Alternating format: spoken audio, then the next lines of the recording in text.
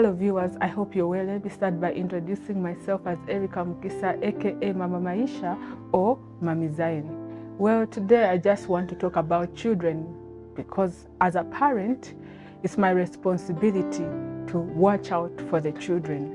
Whether they are mine, whether they are not mine, all children are my responsibility as a mother.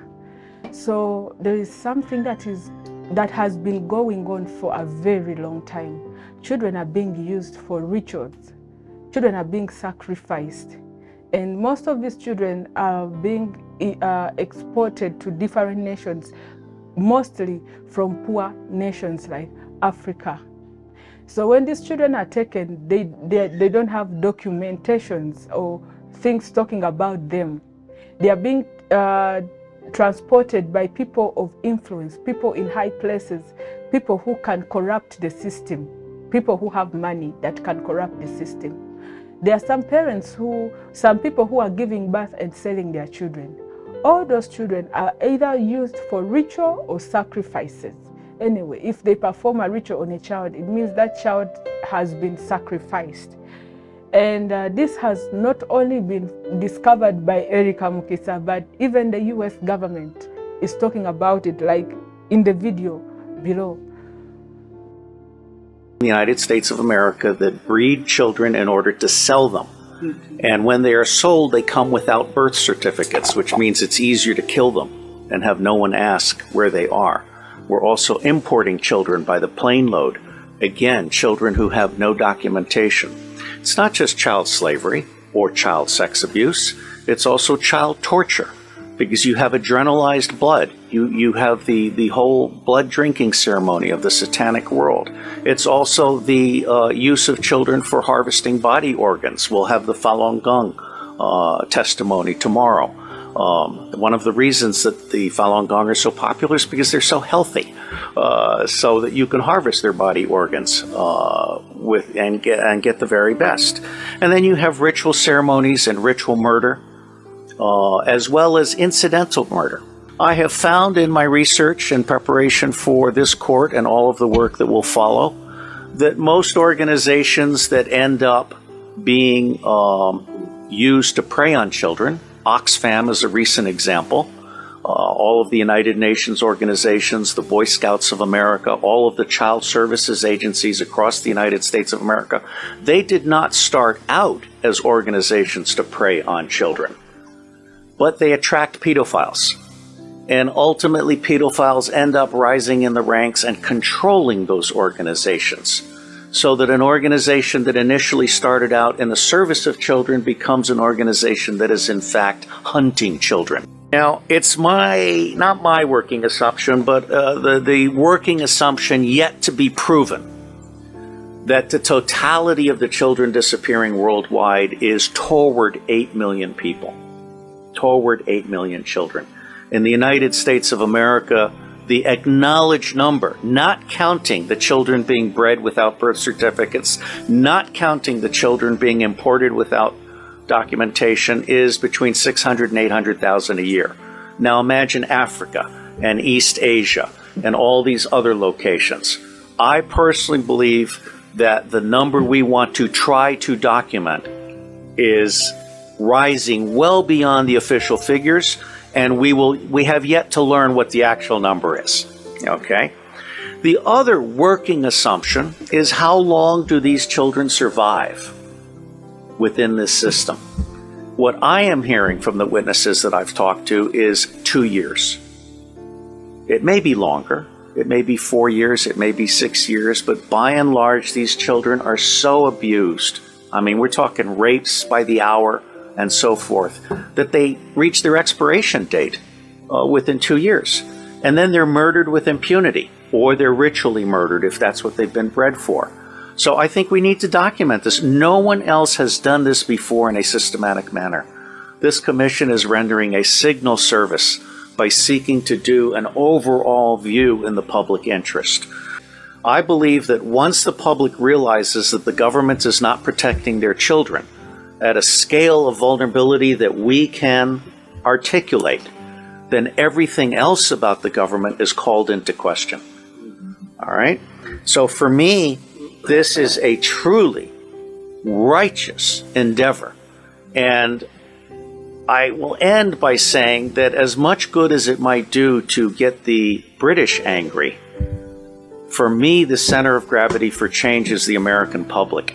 Because if you can get the American public angry, we will stop supporting dictators overseas. We will close all of our military bases overseas. I am on record as a former CIA operations officer saying that our 1,000 bases overseas are not there for national defense. They're there to serve as lily pads for the smuggling of guns, gold, cash, drugs, and small children. So let me say I am proud to be in your company.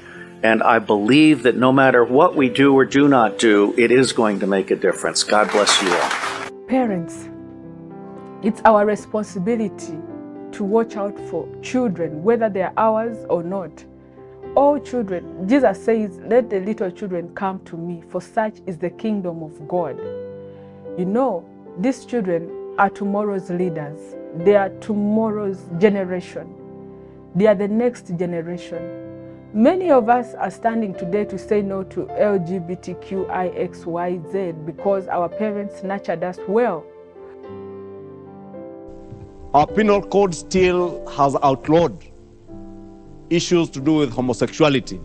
But the next thing they're going to tell us is that somebody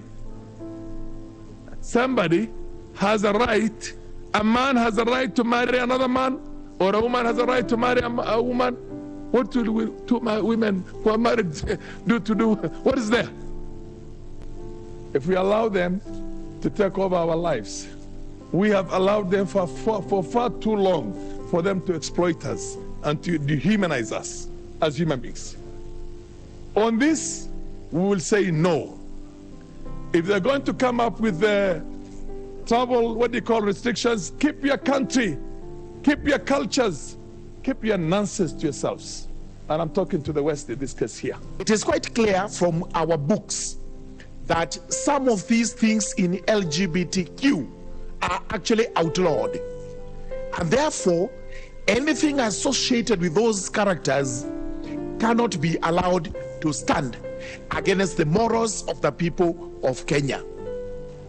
Whether it's sodomy, whether it's lesbianism, whether it's queerness, whether it is anything that is outward practiced by these characters who say they have human rights. They may have their rights in private, and I'm sorry, I shiver and shudder when I imagine what they do in private, because it is totally repugnant, especially to us Africans. It's also important to condemn those who come with these ideas. And this is why today we celebrate the president of Uganda, Yoweri Museveni. Sometimes it actually appears Idi Amin himself was a saint, because these are the things he was condemning those days, in spite of being incited by these same Europeans and Americans to kill a few Ugandans. Therefore, we as Africans must stand up. We must stand to be counted. We must tell these Europeans and Americans that for the little money they are enticing us with, I'm told they're even offering relief food to Kenyans so that you can legalize things like this one. They have been approaching our organizations, including the Kenya National Human Rights Commission, offering tokens so that they can promote rights of such characters. Thank heavens, these commissions and these organizations have said no to their little tokens. Let them keep their bad habits in Europe, in America. Let us as Africans keep what we consider to be morally upright and suitable for our society. Speaker, I am a watcher and I'm a fan of National Geographic, which has documentaries. You see male animals being attracted to females, fighting to death.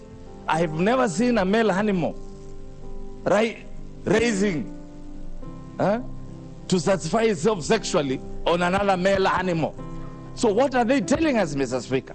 How can we then, 2023, admit the gays and lesbians of this world to rule this country? Mr. Speaker, on this seat where I sit from, I am telling people who I represent from Mavoko, if you see gays and lesbians, tell them to be wary of me, because I'm going to tell you what you are going to do with them. so are Kenyans. We cannot allow that, Mr. Speaker. There is no right, if you look at the Constitution of Kenya and the laws we have in this country, to be gay, to be a lesbian, to be transgender, or to be queer, which is what the Q stands for in LGBTQ. To the contrary, we should read the provisions of Article 45 of the Constitution. First, it places the family at the very heart of the society. In fact, what it says is that the family is the fundamental unit of the society. At sub-article 2 of Article 45, it says only people of opposite gender can marry one another. And that is the law of Kenya. So if we forsake these children and chase the money, we are losing a generation. You might protect your children in the house, your children, your biological children, but when they grow up, they are going to get married. And the person they get married to is very important. I used to wonder in the Bible why a man like Isaac, when he was of age, the dad had to send somebody to go outside and look for a wife for him. I now understand better, because it's going to get to a point where parents in European nations are going to be sending people to come to Africa and look for wives and husbands for their children, because if women are turning to men and men are turning to women, it's going to be difficult. Like in the Philippines, there is this video where transgender men had turned to women, and you could hardly tell that these men were women until they spoke in the male voices. By the way, you in the middle, what's your name? My name is Mariko. What's your real name? Joselito. What's your real name? Romeo. I'm Conrado. But they can also speak like women.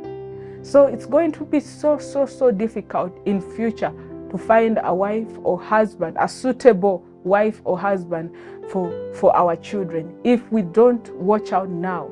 As it is in schools, in America and some other nations, a child can identify as a cat, and he or she has a right to meow, and they put boxes where they can go to use the bathroom. They put some dust in those boxes, and the child goes, instead of going to the bathroom to help themselves, they go to the box like a cat. Can you imagine that kind of foolishness? And they said that they are queer identity. Now we are seeing kids that are identifying as animals going to school, and they are purring instead of answering questions, and they meow. And the teachers are not allowed to question it because it's considered a queer identity. So you have kids that are going to school and they're saying, I'm a cat, and the teachers have to affirm them as a cat. So it's not schools just are the like young literal zoos now, basically. Hello, my name is Lindsey Graham, and I am a cat. Meow, meow. I'm not a woman dressed as a cat. I am a cat. By show of hands, I'm curious, how many of you believe and confess that I'm a cat? Great. By show of hands, I'm curious, how many of you believe that your child or a child from this school would believe that I'm actually a cat? No one. You are right. Why? Because you are not stupid, and these children are not stupid.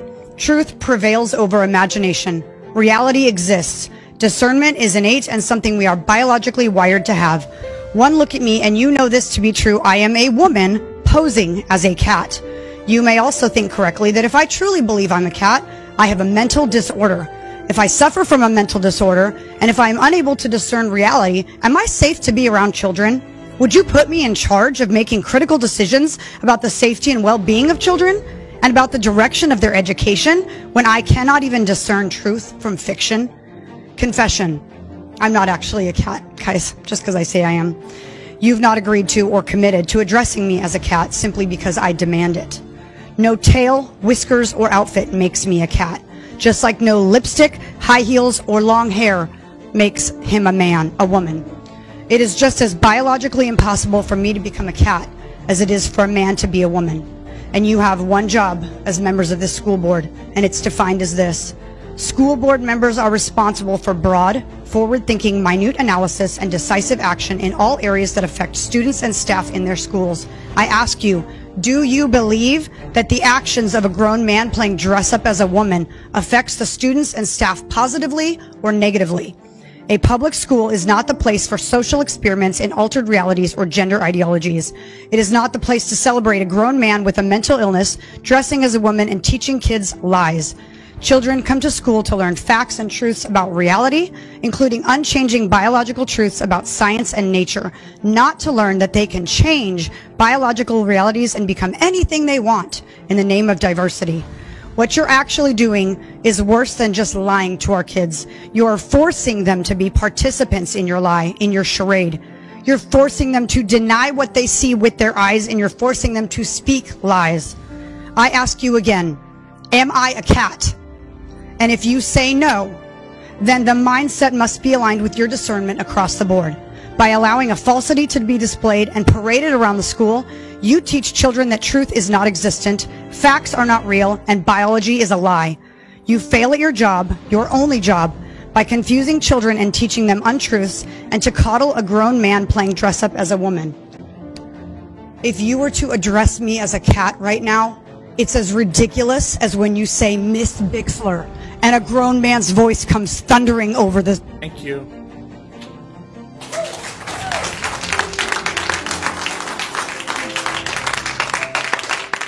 And people are taking on all sorts of garbage. People are turning away from God, sincerely speaking. But the most disappointing bit of it is that they are changing a generation. Children are the target. Saints, we need to intercede and pray for our children, for the next generation. When I talk about our children, I don't only talk about Zoe and Zion. I talk about all the children. They need to be prayed for. When you look at the cartoons that they are watching, all these cartoons, most of them are like used as a means of indoctrinating these children. You're wondering why your children are acting funny. They are so crazy, you know. Every Disney princess is supposed to represent a disorder. Psychologists took a study down and they said in every Disney princess, there's like a clear disorder that they have. Ariel, if you notice, Ariel has a big ship and there's so much things around her. So she's a hoarder, and that's a form of OCD. Is that OCD? Yeah, she has so much stuff in her ship, but she doesn't throw it away. Easy one, Alice from Alice in Wonderland. What do you think she has, bro? She sees caterpillars walking around with eyes. She has schizophrenia. Schizophrenia. Belle, she was captured and put in a castle, right? So this is called Stockholm Syndrome. That means you fall in love with your captor. She fell in love with the bees because he was the only one there. Exactly. Elsa and Anna, they're really reckless. Oh, Elsa has bipolar. Yes. Elsa, yes, she has bipolar. 100%. I just saw that on the fly. Elsa and Anna, warm to cold, bipolar. There are some videos I cannot post on this channel because it will be taken down. Immediately I'll be banned from YouTube, but you can go on my Facebook, Erica Mukisa's Testimony. You see some of the videos that this platform is, you know, using to indoctrinate children, send spirits of immorality, spirits of lust, sexual perversion, because most of those videos for children are sponsored by pedophiles. So parents, I know we are busy, we are looking for money, but let's watch out for our children. As you watch this video to see how children are being deceived in the cartoons, start re-strategizing and seeing on how best we can raise our children in the fear of the Lord. At the end of this video, I want you to watch a young girl who has been trained in the ways of the Lord and see her future clearly. You know, you can tell a child's future by how they behave when they are young. The child is praying, you know. She's talking to God. She has been nurtured well. So let us re-strategize and see how best we can raise our children. You know, I love you, but Jesus loves you more. I remain Erica Mukisa Kimani, aka Mama Maisha or Mami Zion. Thank you, Father God, that I'm full of compassion, full of wisdom, and full of cheer. I sleep all night long.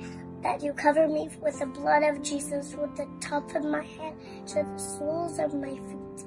and my toes. I pray in Jesus' name. Amen. Oh, honey. Have you been blessed? Well, click on that notification bell so that every time we upload, you'll be the first one to know about it.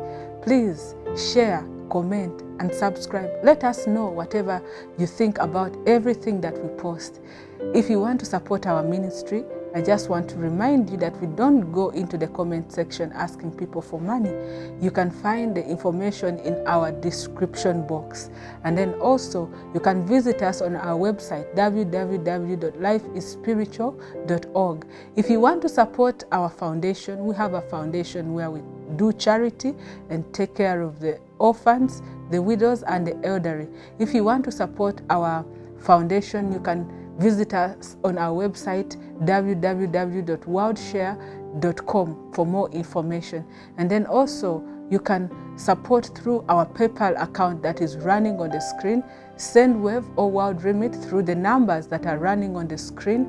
And also, don't forget to get yourself some copies of our books. We have written books entitled Erica Part 1, 7 Years in Hell, Erica Part 2, 18 Years with Lucifer, Erica Part 3, Witchcraft and Spiritual Warfare, Erica Part 4, Death, Hell and Heaven, and The Truth About Money.